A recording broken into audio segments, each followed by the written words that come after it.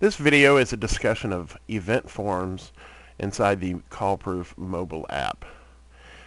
Inside CallProof, we have a form system where you can create and deploy forms to the website and the mobile app so that reps in the field can use these forms.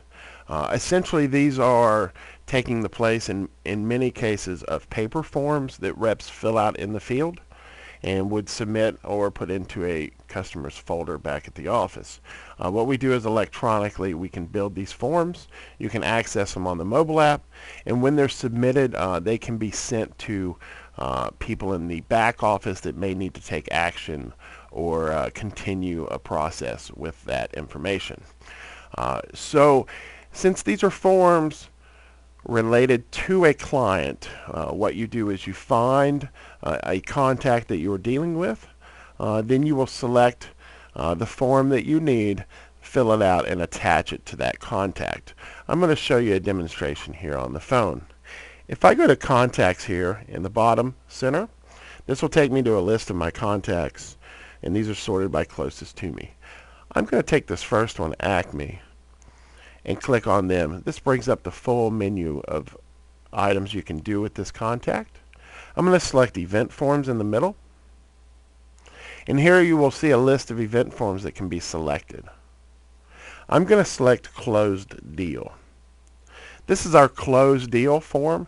After a rep in the field finishes a deal, makes a sale, he quickly fills this form out, hits submit, and folks in the back office receive a copy immediately and can begin to pack the order and get it together.